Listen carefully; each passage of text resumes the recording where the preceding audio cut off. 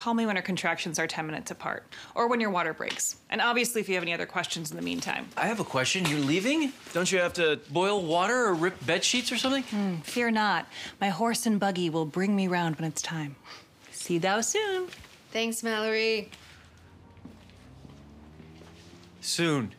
She said soon. Relax, Gary. I'm happy I get a few more days at work. I want to give my listeners a warning before I sign off. Unlike Dr. Jessica gave me. Exactly.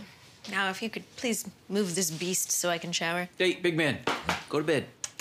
You good boy. Can I at least watch you? No, I mean, in case you start having a contraction and slip. Like, showers are dangerous. Okay, the answer's no. And for the record, I liked it better when you were just a sex freak.